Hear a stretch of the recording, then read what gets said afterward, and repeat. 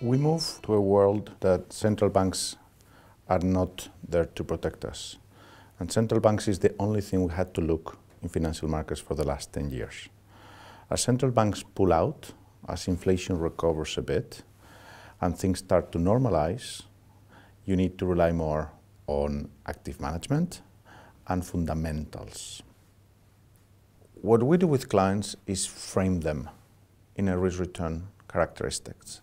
And one of the key ways in which you can get excess returns with the same volatility is using the liquidity premium.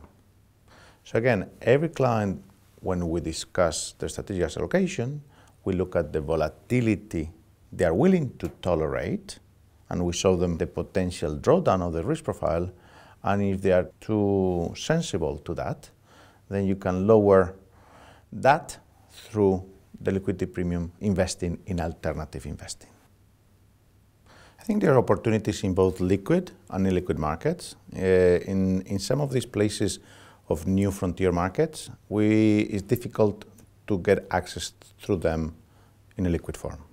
So probably through private equity strategies that we favor in our asset allocation, it would be the way to get exposure to that growth initiatives. But again, taking into account the geopolitical risk that some of these countries already face and will continue to face in the months ahead of us.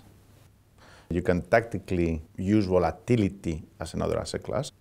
Don't be afraid of that volatility. Buy it when it's cheap and sell it when it's expensive. Another alternative is buy assets uncorrelated and can protect you. If we think things would escalate in a geopolitical side significantly, gold will be an asset class that we will consider. We used in the past calls volatility on gold as an alternative. Another one for dollar investors is that as real yields start to be attractive in the short part of the curve, because that part of the curve, the 2 to 5 years, can give you good real returns, as I said, for the first time in 10 years for a dollar investor.